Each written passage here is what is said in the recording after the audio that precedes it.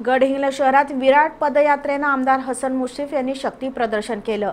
7,000वर नागरिकांची उपस्थिती असलेल्या या पदयात्रेत महिलांसह युवकांचा उत्साह ओसंडून वाहत होता। शुक्रवारी निघालेल्या या पदयात्रेची चर्चा गडहिंग्लज पंचक्रोशीमध्ये रंगली आहे। दोन्ही काँग्रेस जनता दल, स्वाभिमानी शेतकरी संघटना, दलित महासंघ, पीपल्स रिपब्लिकन पार्टी आरपीआयच्या कार्यकर्त्यांनी या पदयात्रेत सहभाग घेतला। गडहिंग्लजमधील राष्ट्रवादी काँग्रेसच्या शहर कार्यालयापासून आमदार हसन मुश्रीफ यांच्या प्रचारासाठी विराट पदयात्रा काढण्यात आली।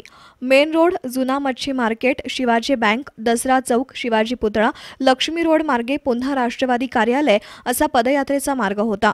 ज्येष्ठ नेते श्रीपतराव शिंदे, किसनराव कुराडे, नगराध्यक्षा स्वाती कोरी, उपनगराध्यक्षा सुनीता पाटील, साजिद मुश्रीफ, माजी नगराध्यक्षा लक्ष्मी घुगरी, कावेरी चौगुले, सुरेश कुराडे, वसंतराव यमगेकर, राजशेखर एरटी, बसवराज अजरी, बंटी कोरी, उदय कदम, बाळेश नाईक, राजन पेडणेकर, किरण कदम, प्राध्यापक जे.बी. बारदेसकर, राजेश बोरगावे, सागर हिरेमठ, सिद्धार्थ बन्ने, दिग्विजय कुराडे, क्रांतीदेवी शिवणे, नाज खलीफ, उदय पाटील, सुवर्णा चांदेकर या मान्यवरांसह हजारो नागरिक पदयात्रेत उत्साहाने सहभागी झाले होते।